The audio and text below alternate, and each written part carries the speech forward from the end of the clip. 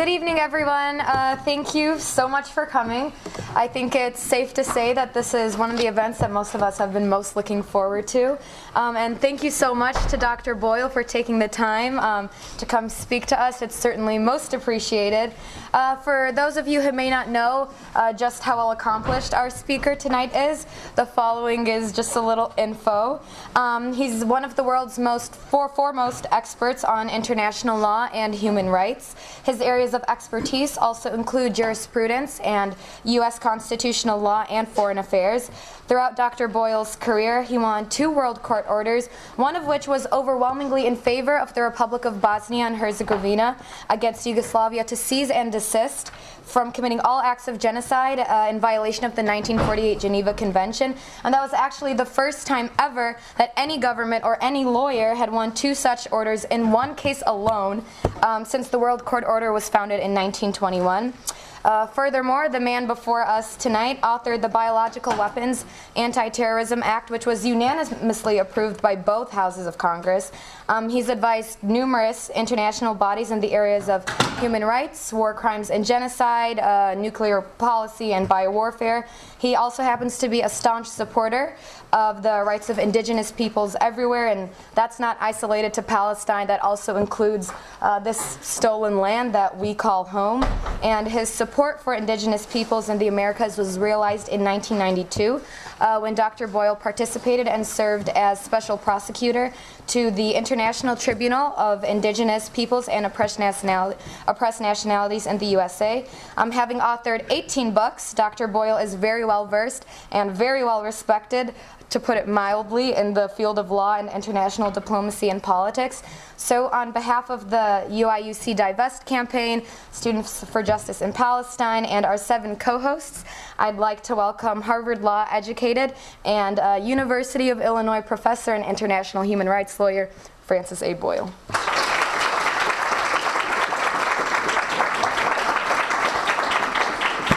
Well, thank you very much for that kind and generous introduction, and it's very nice to be speaking here again before the Students for Justice in Palestine.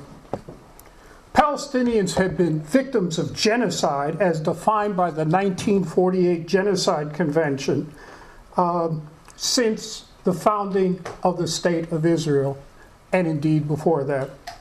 I say that because of my practical experience.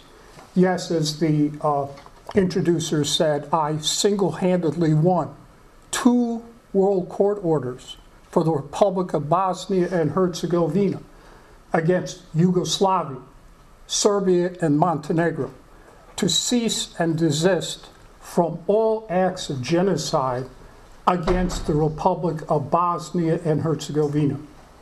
This was the first time ever that any lawyer, let alone government, had won 2 world court orders in one case since the World Court was founded in 1921. If you are interested, all of my oral and written submissions to the World Court on genocide and those 2 world court orders, overwhelmingly in favor of Bosnia, can be found in this book, The Bosnian People Charged Genocide, which is also on reserve in the law school library.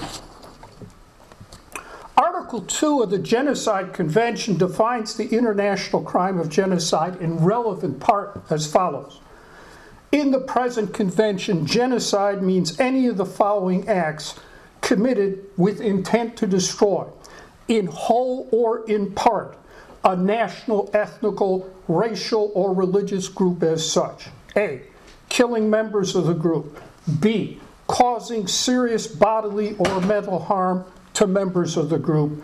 C, deliberately inflicting on the group conditions of life calculated to bring about its destruction, its physical destruction, in whole or in part. That's exactly what Israel is doing to the 1.8 million people of Gaza today, deliberately inflicting on the group conditions of life calculated to bring about their physical destruction in whole or in part. And they have been doing this since they imposed their siege on Gaza starting in 2001. Gaza is just like the Dachau concentration camp that I have visited myself.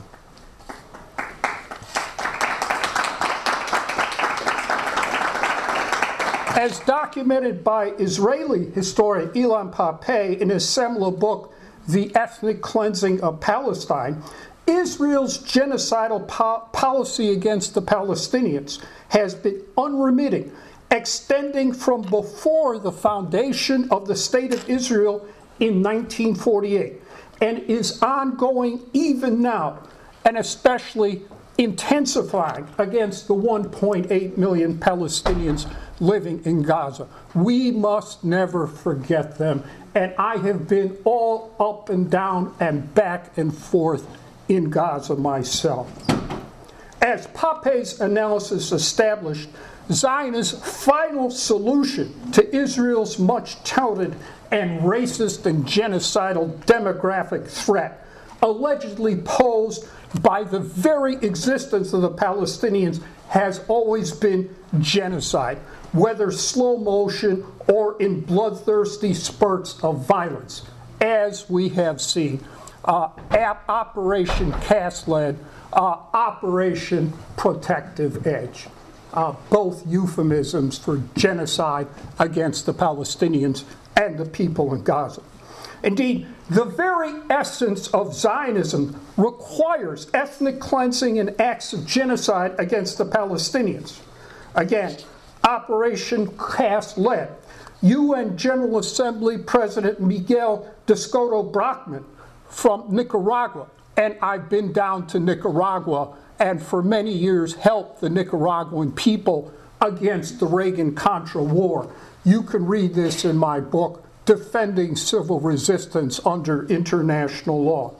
Brockman, the UN General Assembly, and also Foreign Minister of Nicaragua during the Reagan's Contra-terror war of aggression against Nicaragua, condemned, and that was condemned by the World Court, by the way, called what was going on in Gaza, quote, genocide, unquote. And I agree with Brockman. And I have helped his people for many years against the Reagan terror-Contra war against them. Israel and its predecessors in law, the Zionist agencies, forces, and terrorist gangs have committed genocide against the Palestinian people that started on or about 1948, May 14th, Nakba Day. And you'll know that President Trump has decided to stick it to the Palestinian people by illegally moving the U.S. Embassy from Tel Aviv to Jerusalem, and has already illegally recognized Jerusalem as the capital of the state in Israel for the first time ever.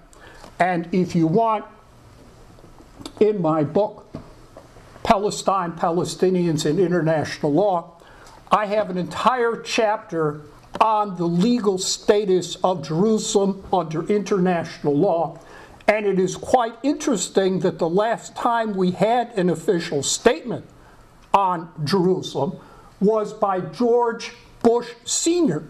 when he was the United Nations ambassador and correctly pointed out the reasons why the United States government had not previously recognized Jerusalem as the capital of Israel and kept our embassy in Tel Aviv. And I have been to that embassy in Tel Aviv to complain vigorously about the war crimes that Israel has inflicted against the Palestinians. And you know what they told me? This was an internal affair of Israel. That's what they told me at that U.S. embassy in Tel Aviv. So, in other words, the United States government was not going to get involved, was not going to do anything at all about it. And if I didn't agree with that, I could take it up with the State Department in Washington, D.C. Well, of course, that would be a waste of time, as we all know. Certainly, Israel and its predecessors in law, these Zionist agencies, forces, and terrorist gangs, committed genocide against the Palestinians that started on Nakba Day in 1948 and continued apace until today in violation of Genocide Conventions Article 2A and B and C that I quoted to you already.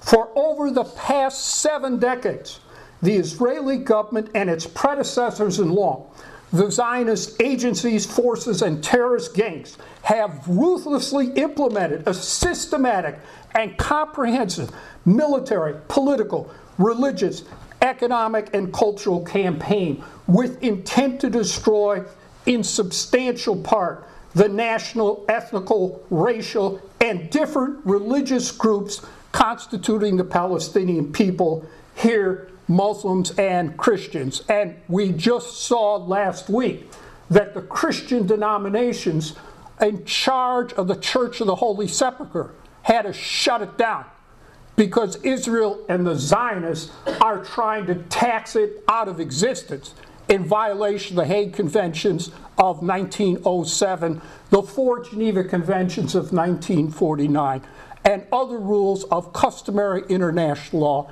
binding on Israel. The Zionists could not give diddly squat about international law, and I have been up against them for decades, both Israel and here and all over the world. I've debated them, I've argued them, I've opposed them. They all lie.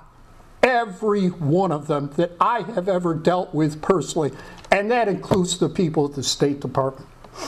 Indeed, it was so bad that when I was the lawyer for the Palestinians at the Middle East peace negotiations, the State Department would lie to them, literally lie to them, about documents that they had drawn up for the Palestinians to sign in English.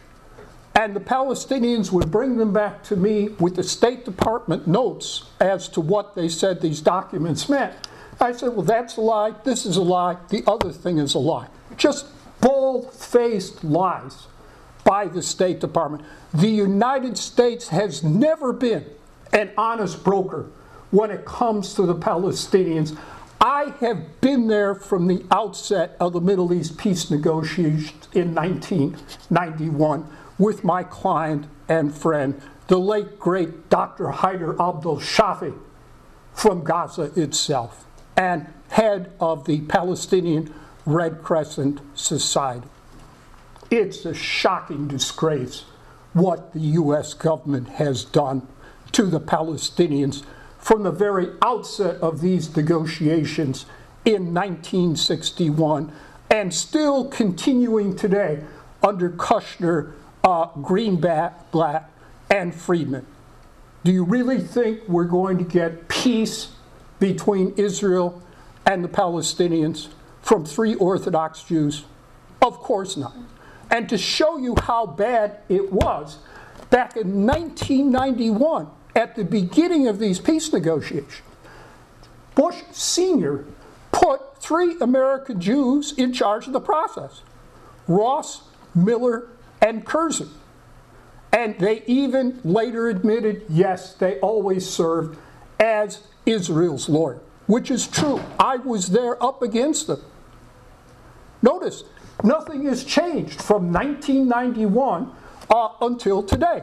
It's still 3 American Jews in charge of these so-called peace negotiations, serving as lawyers for Israel.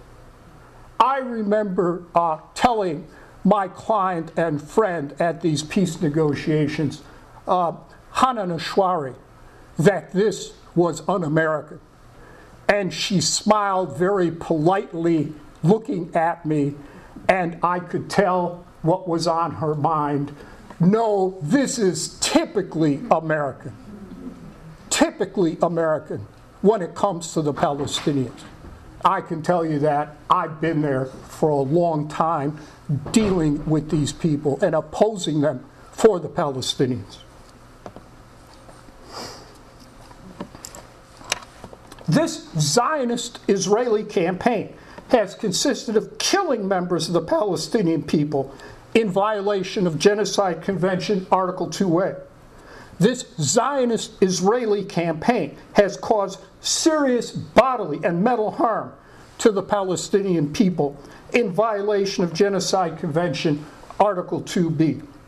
The Zionist Israeli campaign has deliberately inflicted on the Palestinian people conditions of life calculated to bring about their physical destruction in substantial part in violation of Article 2C of the Genocide Convention, and particularly in Gaza today as we speak, 1.8 million Palestinians being treated almost as if they were the Jews at Dhaka.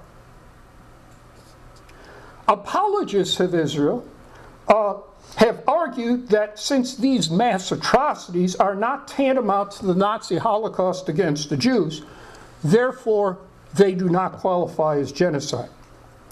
Previously, I had encountered and refuted this completely disingenuous, deceptive, and bogus argument against labeling genocide for what it is. When I was the lawyer for the Republic of Bosnia and Herzegovina, arguing their genocide case against Yugoslavia, both Serbia and Montenegro, before the International Court of Justice.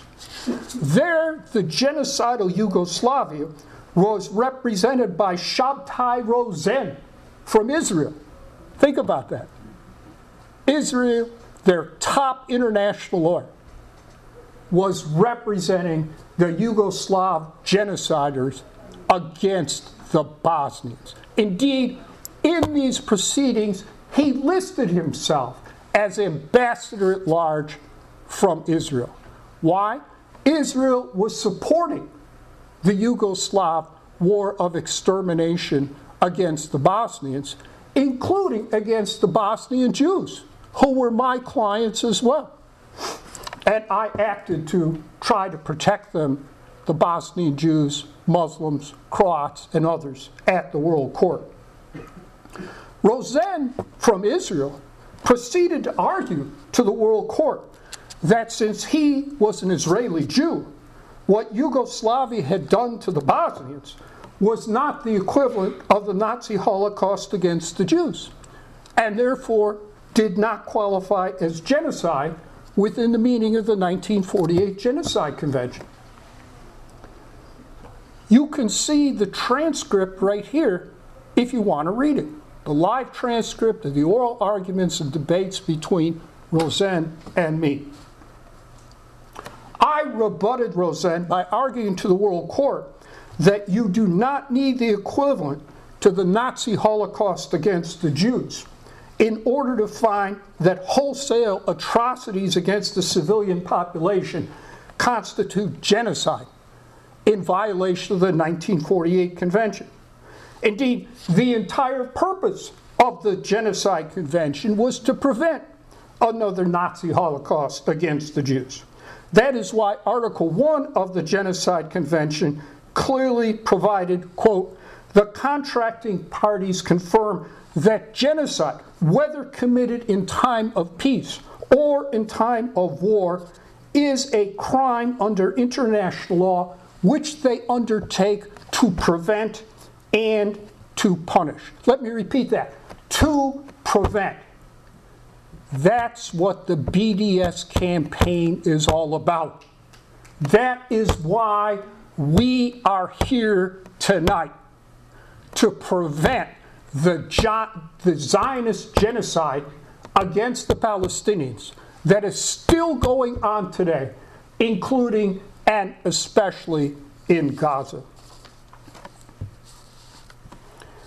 In support of my successful 1993 genocide argument to the World Court for Bosnia, I submitted to the World Court that Article 2 of the Genocide Convention expressly provided, quote, in the present convention, genocide means any of the following acts committed with the intent to destroy in whole or in part a national, ethnical, racial, or religious group as such.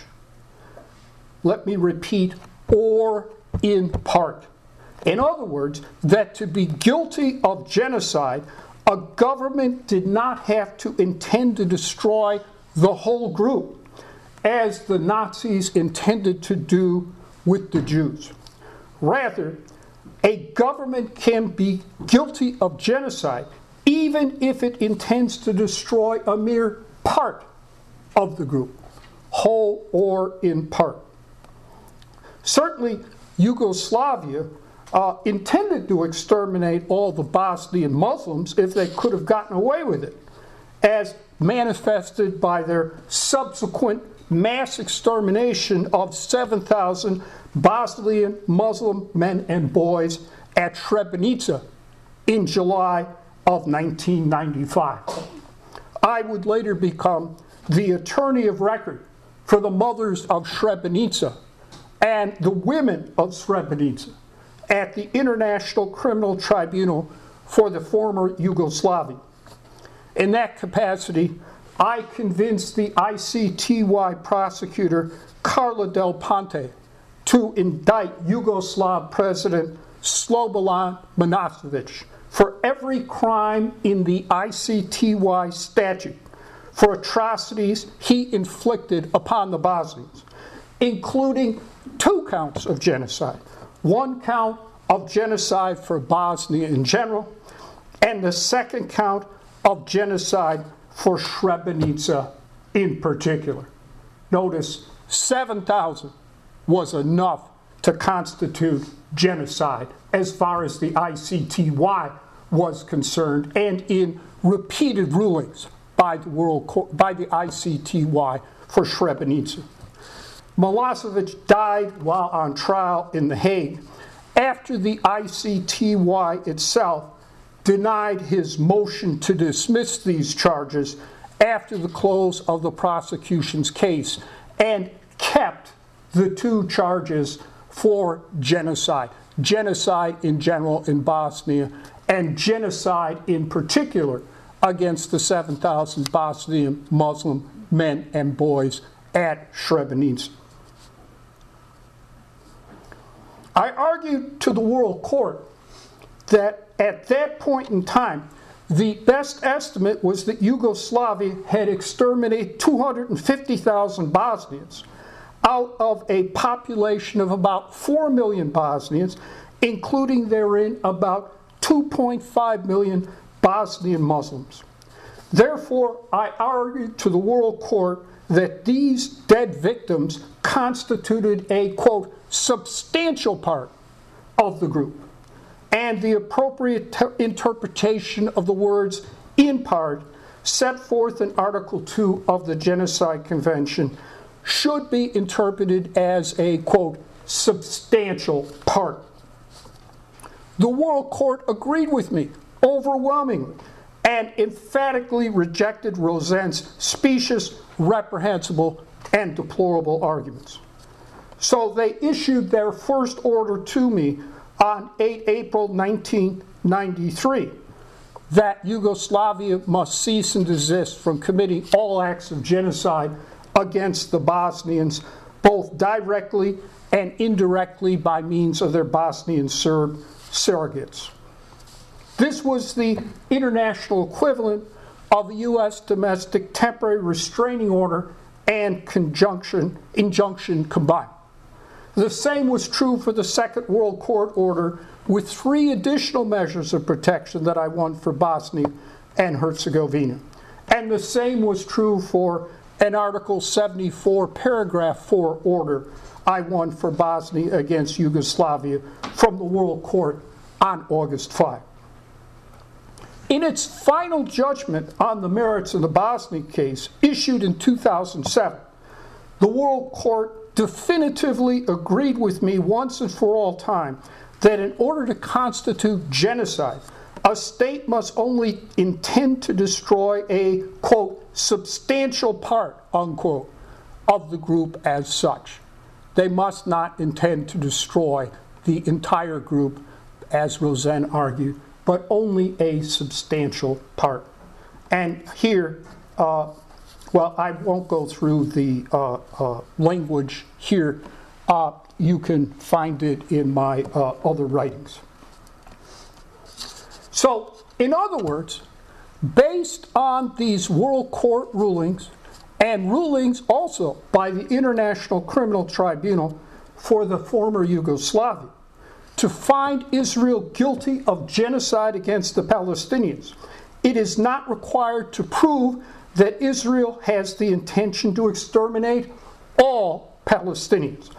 Rather, all that is necessary is to establish that Israel intends to destroy a substantial part of the Palestinians. And that they have certainly done. Intifada 1. The Al-Aqsa Intifada 2. Operation Cast Lead. Operation Protective Edge. And the list of these things goes on and on. Furthermore, in paragraphs 293 and 4 of its 2007 Bosnian judgment, the World Court found that you did not even need 250,000 exterminated Bosnians to constitute genocide, let alone 6 million dead Jews. Rather, even the 7,000 exterminated Bosnian Muslim men and boys at Srebrenica were enough to constitute genocide. Applying the same tests to Israel, their treatment and their Zionist predecessors too, and their Zionist supporters today, clearly constitute genocide as interpreted by these decisions by the World Court and the International Criminal Tribunal for the former Yugoslavia. Starting in 1948, Israel obliterated 500 Palestinian villages from off the face of the earth, literally reducing them to rubble, now scattered across the Palestinian countryside, in order to prevent their ethnically cleansed inhabitants from ever again returning to their homes because their homes no longer exist. I have also been all up and down Palestine. I have seen the ruins of these villages myself with my own eyes. And I have protested this to the highest ranking officer in charge of the military occupation of Palestine, the legal officer, military officer. And when I said these are Nuremberg crimes that you are inflicting on the Palestinians, and I said this to in his own office on the West Bank, he pleaded the so-called defense of necessity. And I said, well, necessity was rejected at the Nuremberg Tribunal in 1946 when the lawyers for the Nazis made those arguments at that time. And do you know what he told me? His words were, well, we have public relations people in the United States that take care of these matters for us. So in other words, he didn't disagree with anything I was saying. He basically conceded it was all a matter of public relations here in the United States. Indeed, then I met with the legal advisor to the Foreign Ministry of Israel, and he gave me the same answer. And finally, I met with the lawyer for the Ministry of Injustice in Israel, in his office, and he gave me the same answer. He didn't dispute my arguments. Basically, he conceded them. What Israel is doing to the Palestinians are Nazi crimes. But all they care about is public relations here in the United States. And that's where you people come in. you must change public relations here for them in the United States. And BDS is the most effective way to do this. The list of Israeli genocidal massacres of Palestinians is quite extensive. I won't go through it here today. To just name a few of Israel's most notorious acts of genocide against the Palestinians: Deir Yassin, Tantura, Sabra, and Shatila.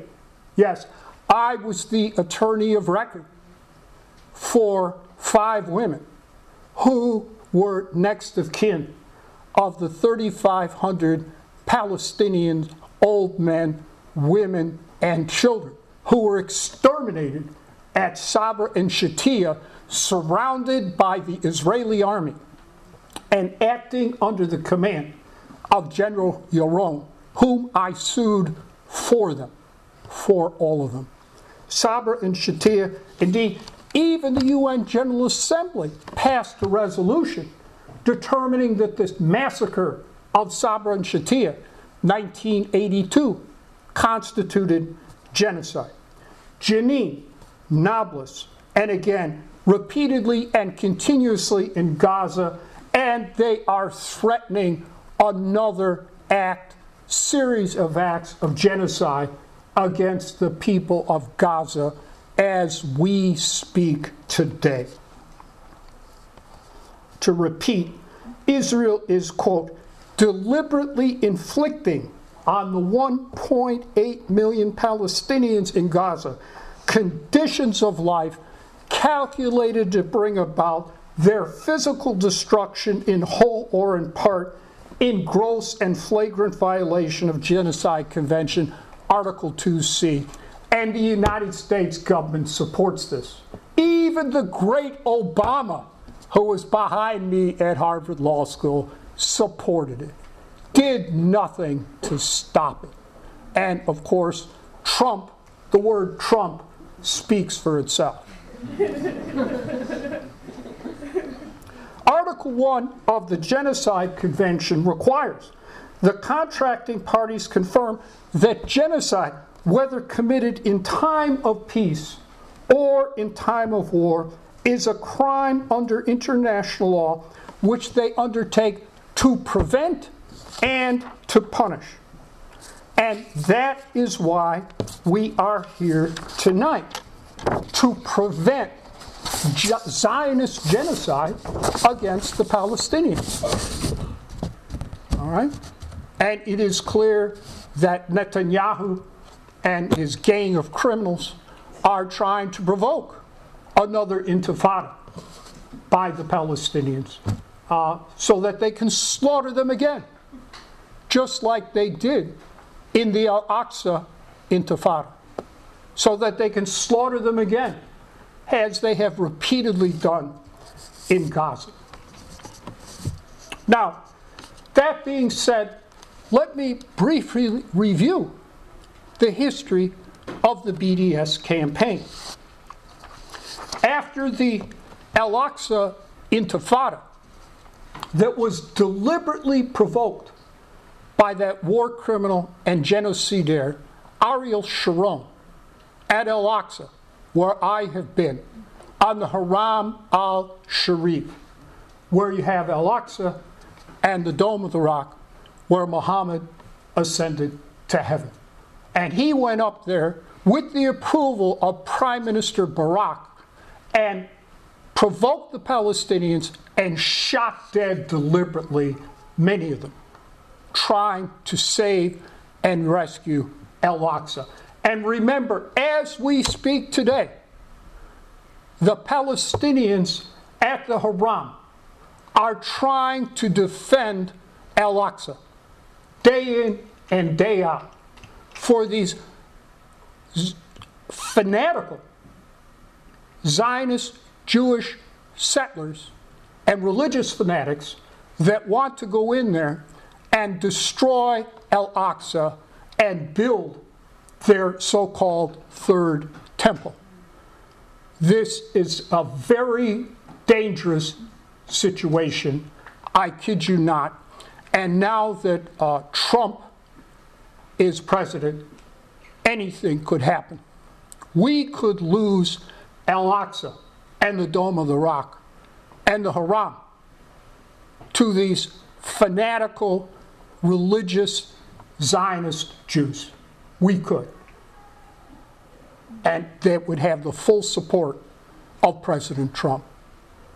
I know of no restraint on this administration when it comes to the Palestinians. So it seemed to me that with the provocation of the Al-Aqsa Intifada, even as determined and condemned by a UN Security Council resolution, that the so-called peace process was over, that I had started out with in 1991 with Dr. Abdul Shafi. And I can assure all of you that Dr. Abdul Shafi was tough as nails at these peace negotiations. He would not compromise with the Zionists in terms of selling out the basic rights of the Palestinians under international law. Yes, we were prepared to make compromises, but not at the expense of the basic rights of the Palestinians under international law. And again, that story is told in my book, Palestine, Palestinians, and International Law. Dr. Abdul Shafi kindly gave me permission to write about it.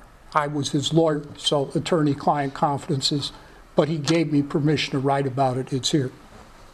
And in addition, in my book, The Palestinian Right of Return, you'll see press conferences by both Dr. Abdul Shafi and Hanan Ashwari that I chaired in Washington, D.C.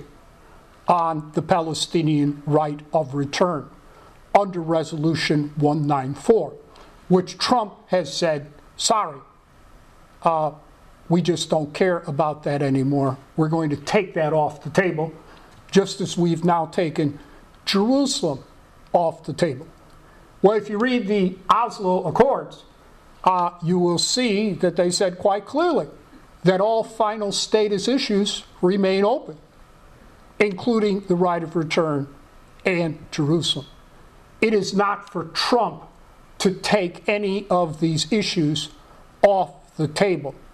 Even Israel signed the Oslo Accord under Rabin. So it was clear to me that both Labor and Likud, Tweedledum versus Tweedledee, as far as I'm concerned. I've dealt with lawyers and officials on both sides. There's no difference between the two. The peace negotiations were dead as a doornail. The second Al-Aqsa Intifada was on. And my friend, Professor Jamal Nassar, who at that time was chair of the political science department at Illinois State University, asked me to give a public lecture on this whole series of events, which I did do. And in that lecture, November 30th, 2000, I publicly issued an appeal for the establishment of an international campaign of divestment and disinvestment against Israel, on the grounds and for the same reason that we had a campaign of divestment and disinvestment against the criminal apartheid regime in South Africa. And I was involved in large numbers of cases in this campaign, defending anti-apartheid resistors. You can read about it in this book, including obtaining the first acquittal ever of anti-apartheid protesters up at Chicago at the South African consulate, Chicago versus Streeter. We even made the New York Times on that one. I know apartheid when I see it. I've litigated it all over this country. And so I issued this appeal for divestment and disinvestment against Israel for the same reasons we had against the criminal apartheid regime in South Africa. Apartheid was going on in Israel, and far worse than that. Now, I won't go through all the history here, except the next major development was that the president of Harvard University, where I have 3 degrees and is diehard Zionist, Larry Summers, condemned those of us involved in the Harvard divestment, disinvestment campaign as anti-Semitic. He publicly condemned us, including me. What a coward. And of course, Summers is a diehard Zionist himself and tried to impose his neocon Zionist agenda on Harvard. Indeed, Harvard is so bad that my friend Edward Said, whom you know about, was offered Harvard's top honcho chair in comparative literature and was not going to take it. So the Palestinians asked me to meet with Edward Said and convince him to take Harvard's top honcho chair in comparative literature. Edward had gotten his PhD in comparative literature from Harvard. So I spent an entire evening at a Chinese restaurant on the campus of Columbia University trying to convince Edward to take Harvard's top honcho chair in comparative literature. Most professors would give their right arm for any chair at Harvard. I spent a whole evening arguing with Edward. I can be quite persuasive. I got nowhere. And finally, Edward said to me, based on his personal experience at Harvard, he said, Harvard is so anti-Palestinian that it would thwart my intellectual creativity to go to Harvard. Now think about that. That's Edward Said, one of the great intellectuals of the world, saying Harvard was so anti-Palestinian that it would thwart his intellectual creativity to go there. And of course, Edward was right. So after Summers condemned me and the rest of us as anti-Semitic, WBUR radio station in Boston, which is the NPR affiliate in Boston, called me up and said, would you be willing to debate Summers for 1 hour live on the radio with call-ins? I said, sure, I'd be happy to. They then called up Summers. He refused to debate me. He did not have the courage and the integrity and the principles to debate me. Well, later, Harvard fired Larry Summers for imposing his Zionist neocon agenda even further on Harvard, and his other scurrilous charge that women are dumber than men when it comes to math and science. Well, as a triple Harvard alumnus, I say good riddance to Larry Summers. So then, WBUR asked me, would you debate Dershowitz? I said, sure, I'm happy to debate Dershowitz. So Dershowitz and I had this debate. It's 2002, September. There's still a link on there on WBUR dealing with this scurrilous charge that those of us involved in the divestment, disinvestment campaign were anti-Semitic. And Dershowitz is supposed to be the best the Zionists have to offer. I clobbered him. It was so bad that during the debate, Dershowitz admitted that I was the expert on international law and human rights. Well, at least Summers was smart enough not to debate me. That's all I can say, unlike Dershowitz. And by the way, Dershowitz is a war criminal. Yes. He admitted in an interview he gave to law professor Ali Khan that he was a member of a Mossad committee that approved the murder and assassination of Palestinians. The murder and assassination of Palestinians violates the Geneva Conventions. It is a war crime. So the next time you see Dershowitz up there on TV, just remember, one, I clobbered him, and two, he's a war criminal. That debate, 25 September 2002. It's the best debate out there refuting charges, scurrilous charges, that people involved in the BDS campaign are anti-Semitic. Now, I won't go through the rest of this history here, except that in 2005, Palestinian civil society leaders contacted me and said they wanted to set up a boycott, divestment, and sanctions campaign along the lines of the campaign, successful campaign, of against apartheid South Africa.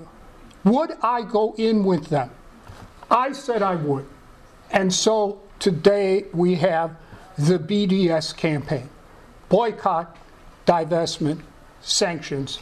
I am deep in BDS.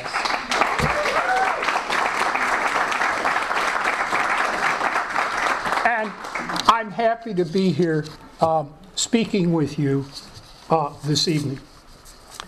As you know, 2 weeks ago, the BDS campaign was nominated for the Nobel Peace Prize by a Norwegian parliamentarian. And the Nobel Peace Prize is given out in Norway. So I think the BDS campaign has at least an inside track, perhaps, on winning that Nobel Peace Prize. It's always a crapshoot who wins those things. I mean, they gave one to Obama, right? And before that, they gave one to Henry Kissinger. I went through the same program in political science that produced Kissinger before me, and had his old office at Harvard's Center for International Affairs. And for someone of my generation, that Nobel Peace Prize has always been the Kissinger War Prize. But who knows? Maybe they will come through for the BDS campaign. I don't know. But that brings us here today and tonight. What can you do here on the BDS campaign for the University of Illinois and this surrounding community? We had a very active campaign against the criminal apartheid regime in South Africa when I arrived here in 1978, and I immediately joined it. Again, I won't go through the whole history of that here, including 3 of our students who were maliciously prosecuted by the University of Illinois simply for holding up signs in the Illini Union saying, "Divest now." And then they were subjected to a kangaroo court criminal prosecution over here in Champaign County by Judge Townsend. But that was it. Only 3 of them they declined our opportunity, our offer to appeal. I thought we had a good chance to win on appeal.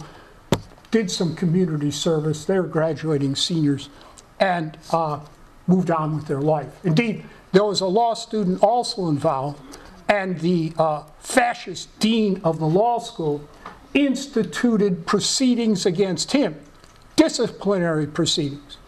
And I had to go in there and help defend him so that he could continue on with his legal career, which he did. So in 1987, the University of Illinois Board of Trustees divested from the criminal apartheid regime in South Africa. Now think about that. 1987. There was a campaign. There was a struggle. But eventually we got the University of Illinois Board of Trustees to divest from the criminal apartheid regime in South Africa. And divestment took place all over the country. Northwestern. I was involved helping defend those students up there. Harvard partially, selectively divested. I was involved in helping defend the alumni, Harvard alumni there. The University of Chicago, my alma mater, where I got my undergraduate degree, diehard, racist, bigoted Zionists for sure. They refused to divest and were proud of it. Certainly don't go to the University of Chicago for any reason, believe me. But we divested because of the student struggle.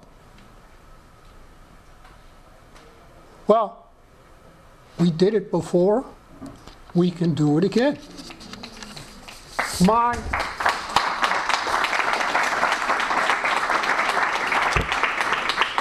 My advice to you all then, set up a committee. Go out. Read the back pages of the Daily Illini that covered our struggle against the criminal apartheid regime here in the University of Illinois. Starting at least when I showed up here in 1978 until 1987. Study the strategy and tactics that were used by the students for that struggle. It's all there in the Daily Illini. And then come up with your own strategy and tactics to apply here. And those of you who graduate from here, who go elsewhere. So this is not a case of anyone reinventing the wheel here. We have the wheel. And indeed, the legal arguments against the criminal apartheid regime in South Africa are all in here, including the brief we filed in Chicago versus Streeter.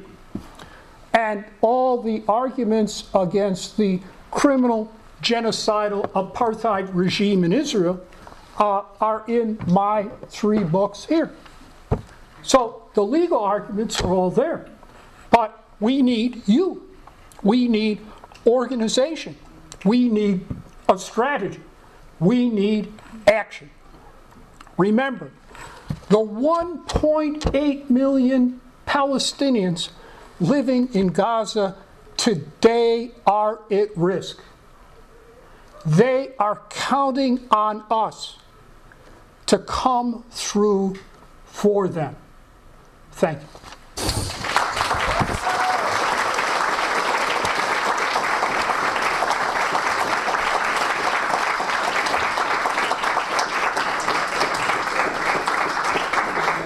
Thank you, Professor Boyle, for that very thorough and exceptional examination of your legal history and of the Boycott, Divest, Sanction movement as a whole. I think it's important to note that as students of the university and as students of the movement that we need to emphasize really the importance of the power in numbers. So that's why I'd like to thank everyone who did vote to get the UIUC Divest petition on the ballot. We're still awaiting whether or not we did receive that, but we've grown very well accustomed to the fact that it is in fact an uphill battle. Just like University of Michigan and other universities were able to get on their referendum and on their ballot, we'll be finding out in the very near future. So just like Professor Boyle had mentioned, the success of schools and institutions across the U.S. is part of the initiative to divest from South African apartheid, and our current Divest campaign is also, by extension, an international movement, and we too are following the examples of other universities and activists across the world. So if not us, then, and if not now, when? So now I'm going to be opening the floor to a question and answer session. I just ask that there be no shouting and that everyone respects our speaker. And if you're going to be interested in asking a question, just state your name followed by the question, and I will be calling on you. So the floor is open to anyone who's interested. It's all so clear. Could be a comment as well.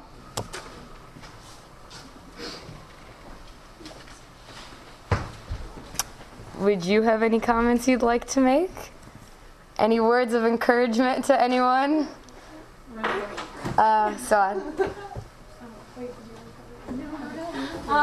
my comment, I guess, is what would be your advice for student activists on this campus, not just as youth, but with the recent rise in action taken against activists or false accusations, especially because even when we prove our innocence, we're always having to be on the defensive and always having to prove that we're not in the wrong, but it should already be known that we're in the right, so we shouldn't be having to defend that right constantly. So what would your, I guess, advice?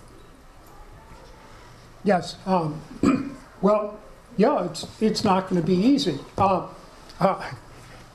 During my career, Zionists have accused me of being everything but a child molester.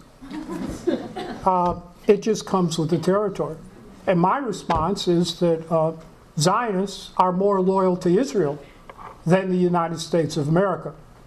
And that's been my experience since I entered the diehard Zionist neocon University of Chicago in 1968. So that is my usual response, except if you wish, you can hear this debate between Dershowitz and me. You know, Dershowitz is Israel's go-to guy here in the United States. And whenever they want dirty work done, they ask Dershowitz to do it. So you can hear that debate if you want. You're just, you're going to have to develop the hide of a rhinoceros. And don't let anyone intimidate you here and what's at stake. And if Zionists attack you, you say, yeah, you people are more loyal to Israel than you are to the United States. I'm a loyal American citizen. I'm exercising my First Amendment rights. And if you don't like it, you can stuff it. Go to Israel. Fine.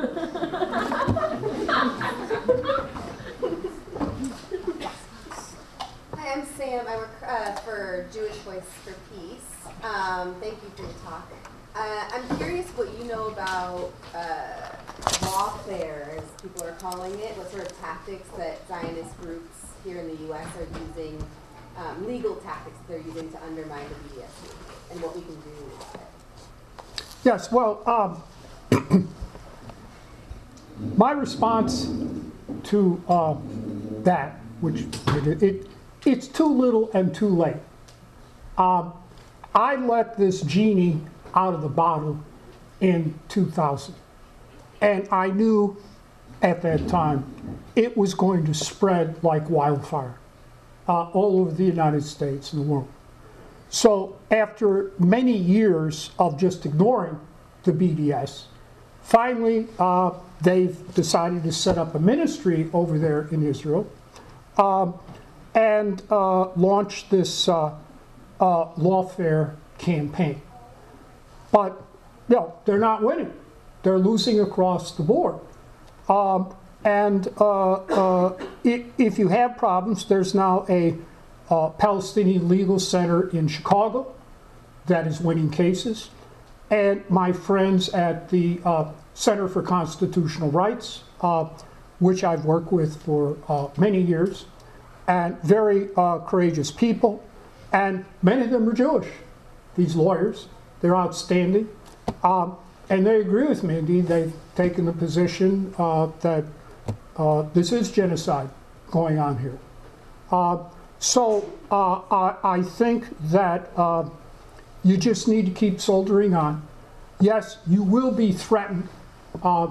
Indeed, there was a group of, 3 or maybe 4 Zionist members of Congress who filed a complaint, a formal complaint with the Department of Commerce, demanding that I be investigated and prosecuted just for exercising my First Amendment rights here as a U.S. citizen to set up that divestment, disinvestment campaign. Nothing came of it. So yes, you'll be threatened, and especially if you're Jewish. My experience, for what it's worth, is that Zionists are worse to Jews who resist them than the rest of us. They accuse you of being self-hating Jews and this, that, and the other thing. I remember I invited my friend Norman Finkelstein to come down here to lecture from DePaul University before they fired him illegally and unjustifiably at the behest of Dershowitz and his followers. And all over the law school computer system, they're accusing Norman of being a self-hating Jew. And as you know, his mother is a Holocaust survivor. So I introduced Norman, and I dealt with this charge.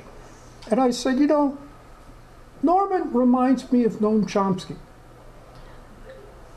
And of course, they're friends.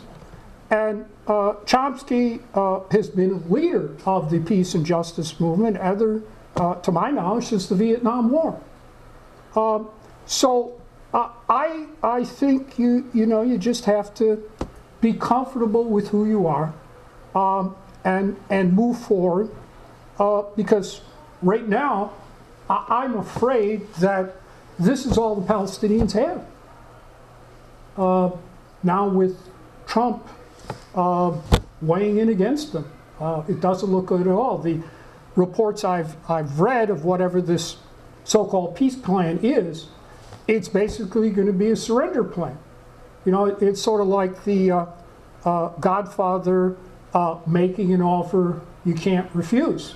With Luca Brasi pointing a gun at your head and saying, either your name will be on that paper or your brains will be on the table.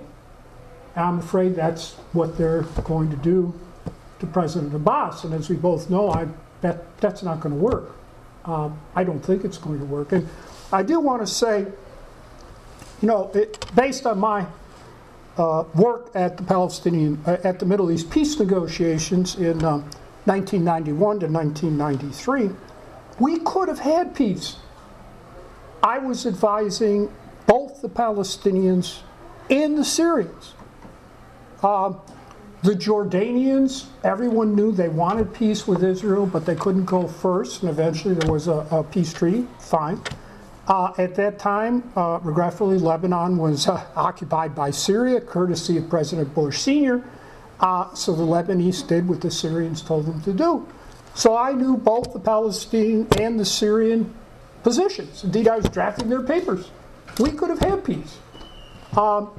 And when Prime Minister Rabin came in, of course, he signed the Oslo Accord. Then he moved to a comprehensive peace treaty with Syria. And that peace treaty, which I advised the Syrians on, was modeled on the peace treaty with Egypt.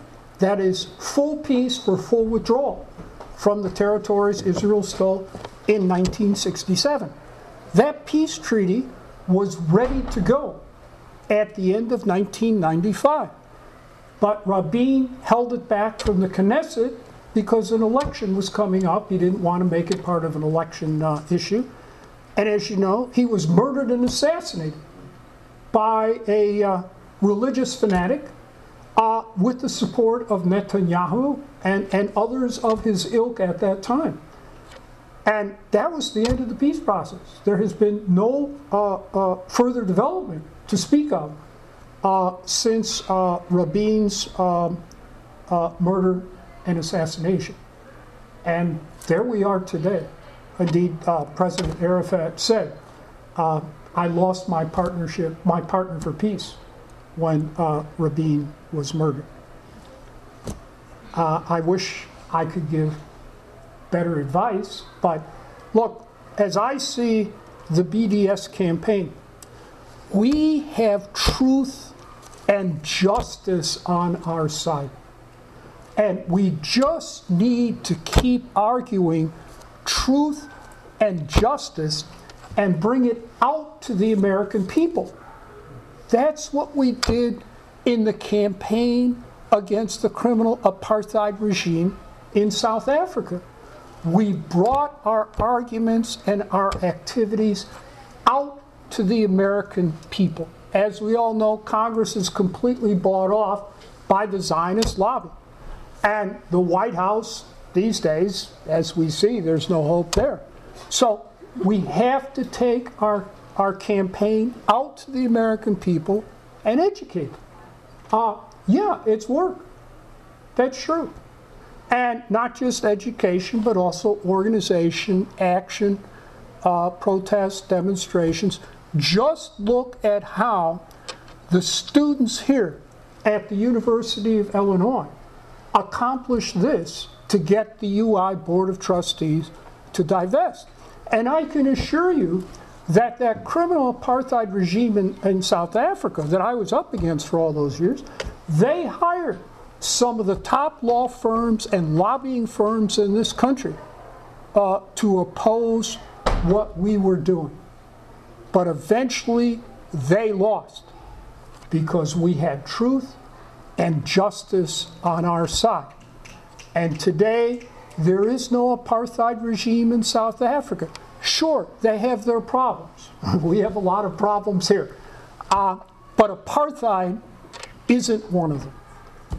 But it still is going to take a lot of work for us to get to that point for Israelis and Palestinians. One more question.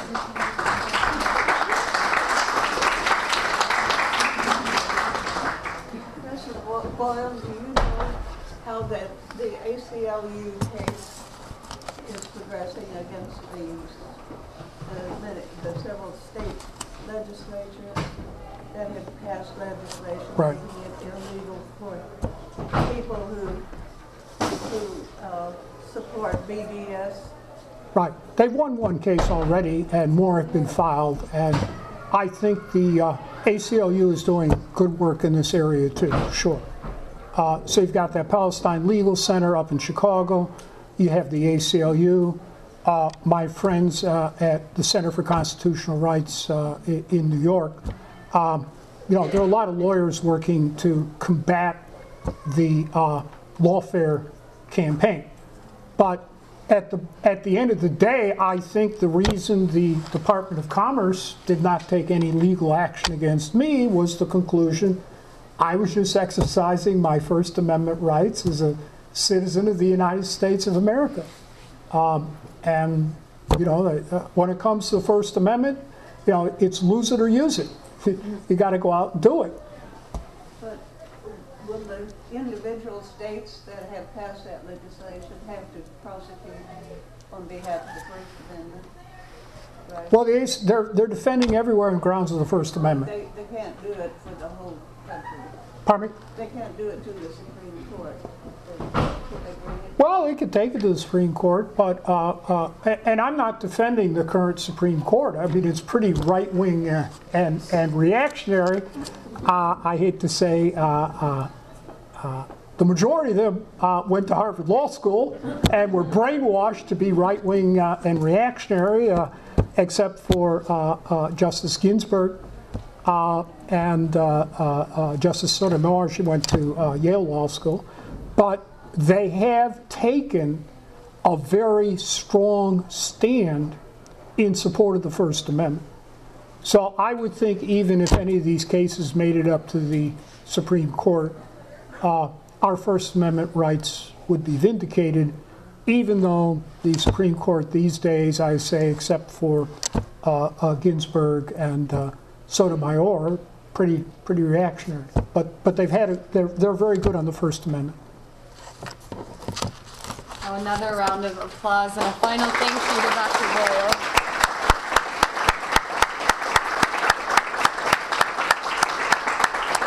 So once again, I'd like to thank everyone for coming, and again to our 7 co-hosts. If you'd like to learn more about the Divest campaign, you're welcome to liking our Facebook page, which is SJP UIUC, and the UIUC Divest page.